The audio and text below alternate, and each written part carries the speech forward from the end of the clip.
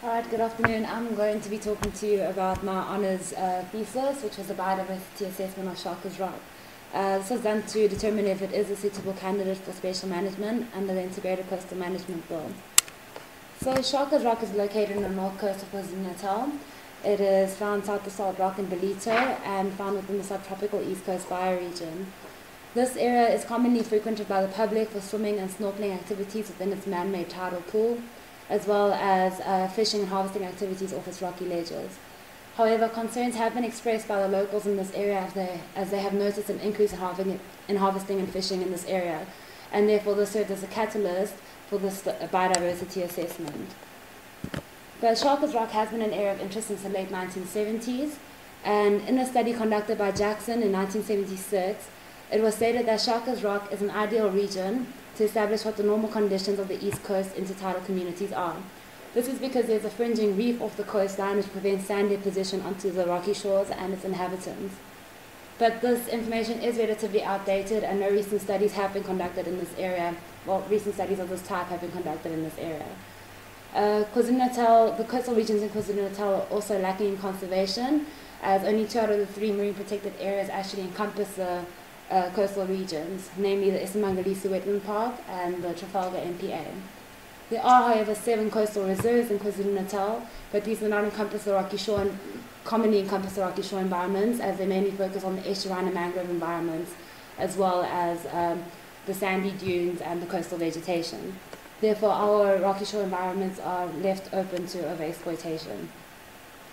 So the main aim of my study was to identify whether Shaka's Rock should be declared an area of special management when conducting a biodiversity assessment of the region and comparing it to other sites with similar geological morphology.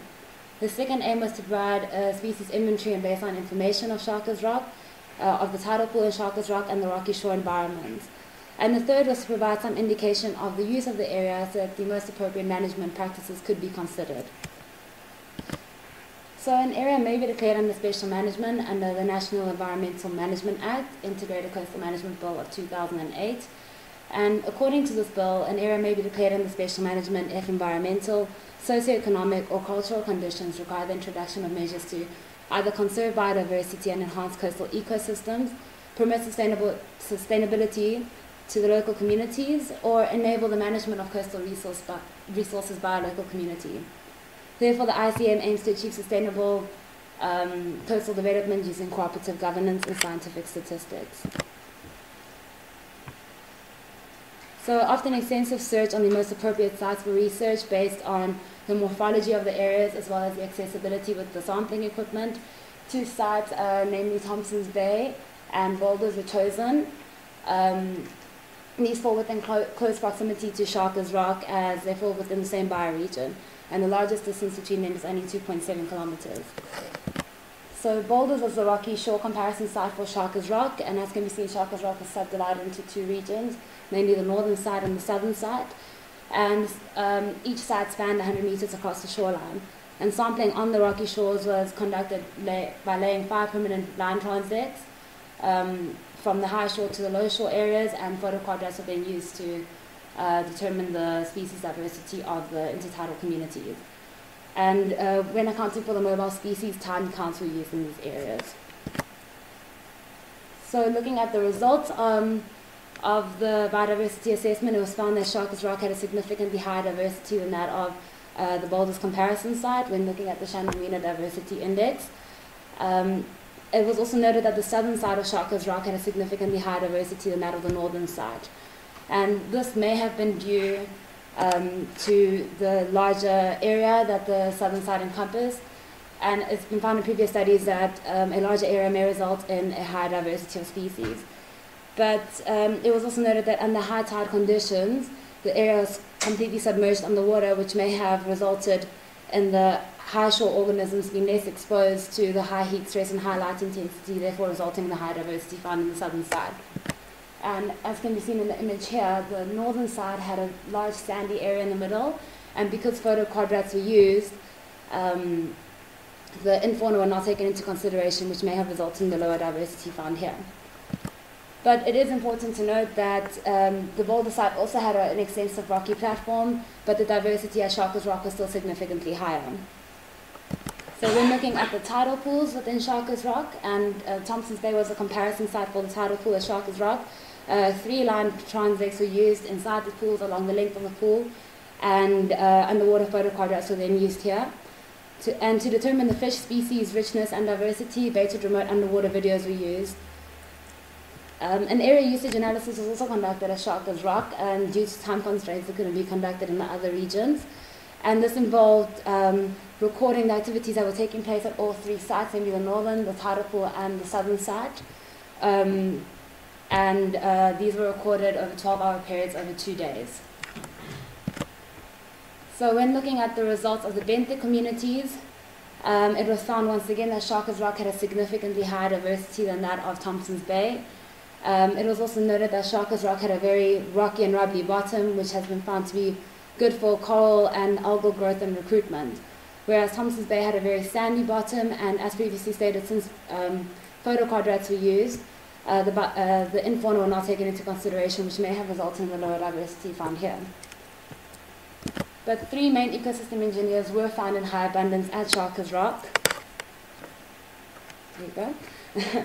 And these were the oysters and the tall rock oysters, your hard corals, as well as the brown mussels. These are ecosystem engineers as they increase biodiversity, and therefore they form an integral role in the intertidal and subtidal communities. Corals provide shelter and serve as nursery sites for juvenile fish, as well as food for important fish species. And mussel beds have been found to increase humidity while reducing light intensity. Therefore, they create a microhabitat for other organisms. But oysters and mussels in particular are very good water quality indicators, as they are bioaccumulators, and they can be used to test the level of heavy metal pollutants in the nearshore areas, which I think would be a great use of this area if special management is implemented. So when looking at the fish communities, once again it was found that Shaka's Rock had a significantly higher diversity than Thompson's Bay, and this may be directly linked to the benthic cover being higher, having a high diversity, as a high diversity in benthic cover may result in larger food provision for the fish. But it could also be due to the design of the pools, where Thompson's Bay had a higher wall and a longer rocky platform connecting it to the sea, which may have made the recruitment of fish into and out of the pool a bit more difficult. Whereas, as can be seen in this image, Shaka's Rock was fully submerged under high tide conditions, and therefore the recruitment of the fish into and out of the pool may have been made a little bit easier, resulting in the high diversity found here. So when looking at the results from the area usage analysis, it was found that the tidal pool is frequented for snorkeling and swimming activities, and this may have been due to and we found a lot of coral fragments inside this pool, which may have been due to trampling. And it has been found in previous studies that the trampling of corals results in a smaller colony size, as well as an increase in algal turf. And I feel like this needs to be considered when implementing management options here. And off the rocky shores, it was also found that a lot of harvesting and fishing activities did take place, as well as collecting. And it's also been seen that the people fishing off the shore were also collecting the intertidal organisms and using them as bait. And it's important to note that these organisms also have a daily catch limit, which may be exceeded if it's not monitored correctly. Therefore, I feel that these should all be considered when formulating the appropriate management strategies in the area. So to conclude, Shaka's Rock encompasses 3 habitat types, namely your sandy beaches, your rocky shores, as well as your subtidal environments, being the tidal pool, of which the tidal pool and the rocky shore diversity is distinctly high.